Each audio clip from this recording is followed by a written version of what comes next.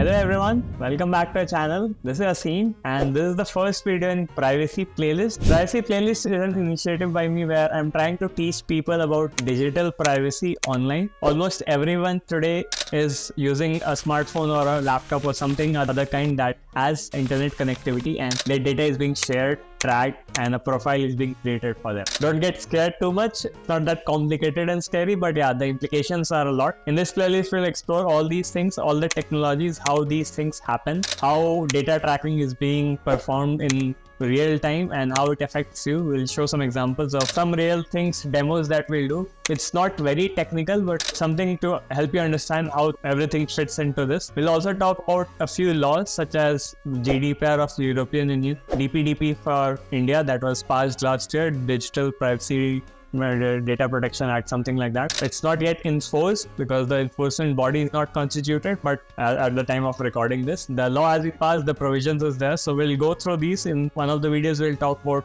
each of these laws and compare it with other laws in different countries. For example, there's a law in California, some CCPA kind of thing, which gives privacy guarantees to the citizens of California. So all these things will be coming up. We'll also do some hands-on, like we'll try to set up some privacy extensions, privacy measuring repos and tools and see what kind of data we are leaking and how we can protect it. I'll also show you some of the live things that you can do in your day-to-day life to make your data more secure, and it's almost like 15 to 20 videos. So all these videos are less than 10-minute videos and it's very easy to grasp. Still recording this while you're seeing this and still have to record a lot of these videos. The idea is to have 2 videos coming every week, Tuesday and Thursday, and it's not very deep hands-on that you need to be on a laptop to follow these along. You can just watch it whenever you are free and you can share it with your other friends and make them more aware in this digital economy. As it's mentioned, attention is the new, I would say, coin in this economy where everyone is trying to get attention to sell something to you. With that said, let's start with this first video.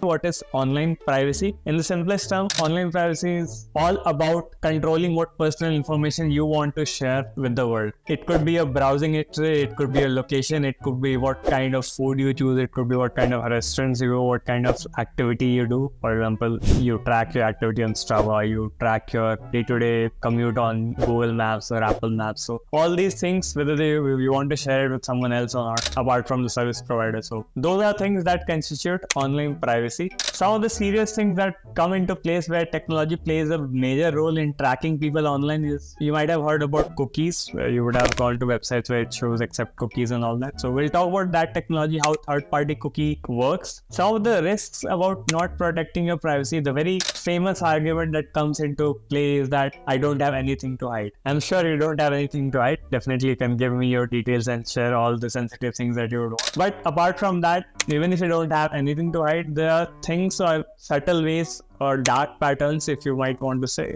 Very popular term these days. So these dark patterns, these advertisement moguls, they try to sell you things or nudge you in a certain way just because you have searched something. For example, let's say you have searched about brain scans and then you have searched about a brain clinic. Because these tracking technology is so pervasive that they would understand that, okay, you might be suffering with some brain disease or you might be looking about someone in your close relative and your close affinity who is looking about getting a brain scan or something like that. And the next moment you go on any website, you can start seeing ads about brain scan, brain supplements, how to keep your brain healthy, all these kinds of things. You would start seeing it. It kind of sounds like creepy and that is how it is, but don't get too scared. It's very easy to block these things and get control over data. Let's talk about social media platforms and privacy on that. So one of the aspects was when you're just browsing the web or using apps to get food, get taxi, get packages delivered, all those kinds of things. But what about social media? Social media constitutes a majority of our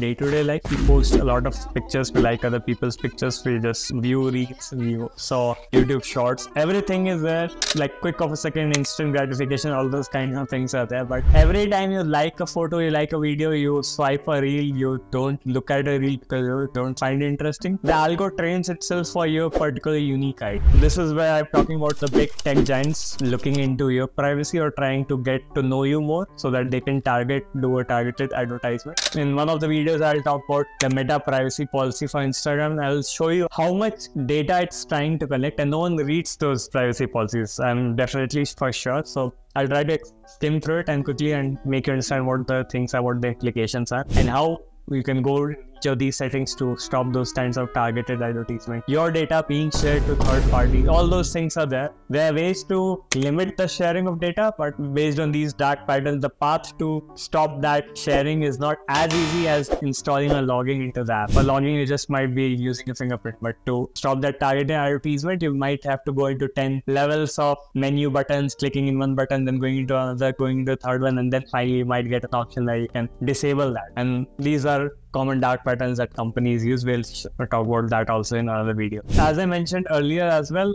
it's very important to keep your kids safe in this digital surveillance economy. If I would like to say, as Wolfie Christie, a researcher at Taglas, mentioned, it's a distributed surveillance economy. We'll also see that article. It's an article about how advertisers have labeled you into 650,000 different kinds of labels. If you read that article, you would understand how much surveillance is there, how much you are being tracked, what kind of very minute details are there with the advertisement and other companies about you. We'll talk about that. I'll share those articles. I'll also put the article link in the description of this video. Coming back to the safety of kids and children, especially people who are vulnerable, how they can be safe when they're using online. What are things that you can take care of so that you can be sure that your kids are safe and they're not going or lurking in corners that they should not be on the website. So, and I'm not talking about parental control. It's a very basic thing, but in general, what other things you can also train them that not to do and what are the impacts of it, especially in the cases of Gen AI. It's very easy to create deepfakes and other kinds of things, so it's very important to have your privacy. Coming to the technical aspects of it, we'll also see some of the things that you as a technical person, not very technical, but even if you have a laptop and you can just follow through, how you can set up your own, let's say, backup server, your photo backup, your VPN, your bookmarks manager, your chatting, your email service. So all these can be self-hosted on less than a $10 investment per month on a rented server, and everything you know for sure is under your control. The data is on your server, so you know for sure that it's under control. For example, I don't back up all my photos on Google Photos, only which I go on a group trip and I have to share. Otherwise, I have my whole 200 GB of photos on my personal server that's backed up at my home. So, and I use a open source software called Image to back up those. So it's very easy and it's very intuitive. That's there.